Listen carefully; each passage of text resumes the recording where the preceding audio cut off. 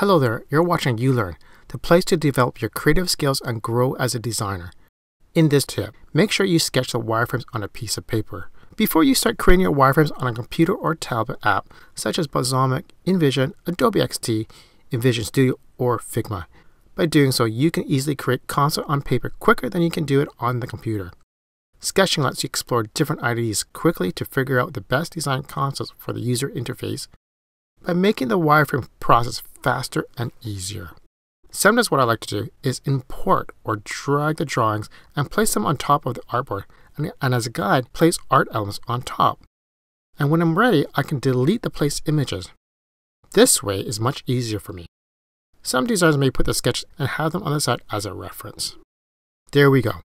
As always, please feel free to leave any comments or questions below.